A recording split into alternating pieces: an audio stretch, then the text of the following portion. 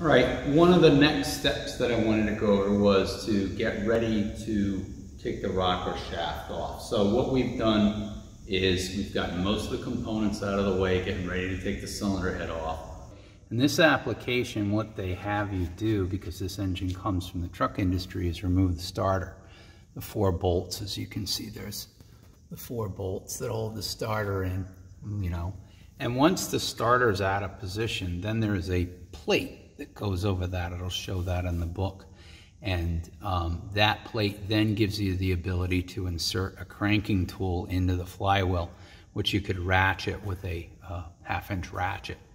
So in this application, they show that. They also have a picture in the book up above where there's supposed to be some kind of a timing area that you could see, but you need some reference to top dead center of the crankshaft, where the crankshaft is. So there really isn't one here, and in the book it goes through that picture. So here is the picture in the book, putting that plate in, your cranking tool.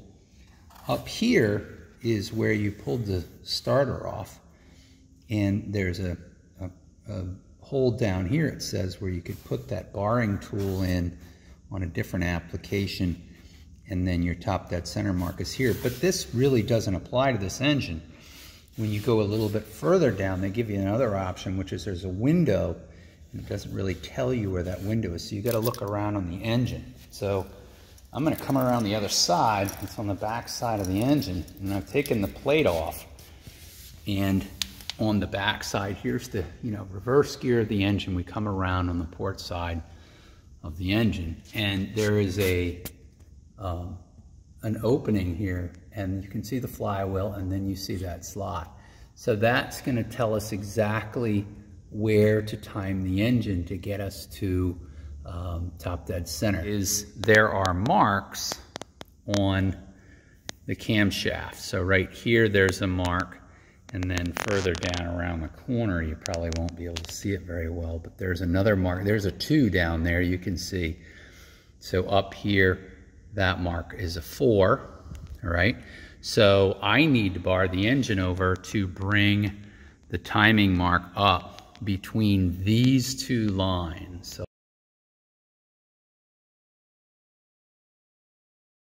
So now let's look at our timing marks. So first of all, now I have something new in the window, and that looks like a 0, and I'm pretty close to the middle of the 0. Yeah, there we go. So now I can see that top dead center line, and it is close to the center, really close to the center if I'm looking right down at it, to that mark.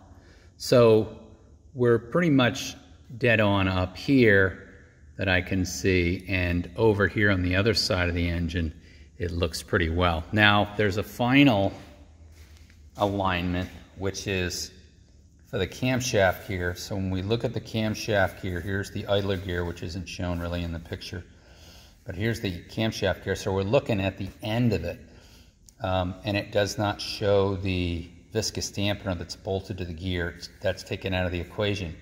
But it says here, place the drive so that the reference hole in the timing gear plate lies between the drive markings. So the line on the 2 teeth have marks on it, should line up in between a dowel pinhole on the cover, as it says. So the 2 marks here and here, and then there's the dowel pin.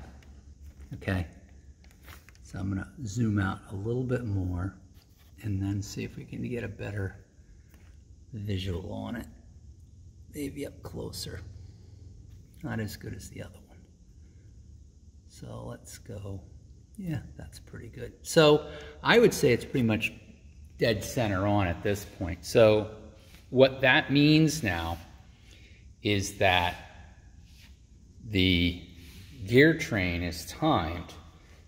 This gear is an idler gear. It's on a giant bearing, so it really doesn't have, it's an intermediate gear. So you have a drive gear down here, and then another gear behind it that drives this gear that then drives the camshaft. So I don't have to worry about this gear because that's the crankshaft. The crankshaft down there is timed. That means the gear train up here is timed. What I'm really need to do is when the crankshaft is timed, then I'd have to install the camshaft, rotate the camshaft until that mark up there is lined up with TDC. And also my secondary would be that these two marks are lined up with that dowel pin. It's like a double indemnity that makes it so you know that the cam is timed properly and the crankshaft is at top dead center.